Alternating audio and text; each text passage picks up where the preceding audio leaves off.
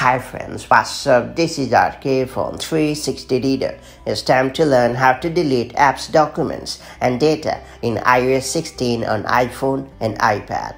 At a time when even 100 GB of storage feels not enough, the 5 GB iCloud storage offered by Apple is a huge disappointment. This mega cloud storage is too little for your important data like contacts and photos, though you can always upgrade to the iCloud Plus plan that starts at $1 per month for 50 GB cloud storage. Not everyone can afford the premium plan. Hence, you need to smartly manage your iCloud storage to ensure it doesn't get clogged up with unnecessary files. Even if you have a premium plan, you must keep the useless files at bay. That said, let's find out how to delete apps, documents, and data on iPhone and iPad the right way. Before getting started, make sure you have subscribed our YouTube channel and hit the bell icon so that you won't miss any update from 360 Reader. First and foremost, open the Settings app on your iPhone or iPad.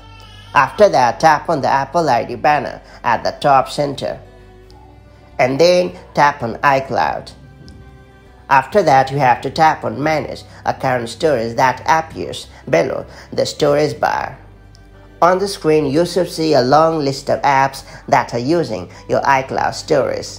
Besides, you can also check the amount of storage each app has consumed. Now you can tap on an app and then hit delete documents and data and confirm the action. That's pretty much done. You can follow the same steps to clean up the documents and data associated with any app depending on your needs. That's all there is to it. If you found this video helpful, do like and share it, and I'll see you in the next video with more such handy tips and tricks. Till then, stay safe and have a great time. Bye-bye.